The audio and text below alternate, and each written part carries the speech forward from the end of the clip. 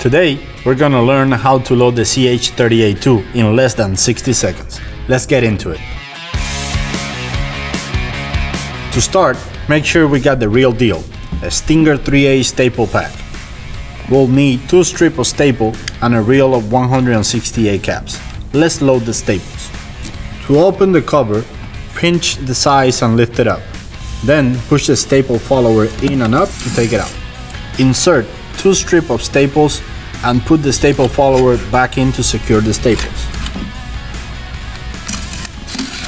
Next, place the cap reel temporarily in the cover and feed the caps through the feed chute. Next, with the trigger compressed, push the caps through until they stop.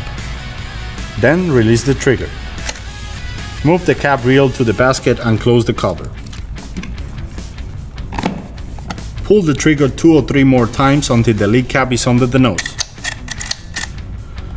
There it is, you're good to go. As you use it, make sure you pull the trigger after each swing to advance the cap reel. Stinger, moisture defense systems.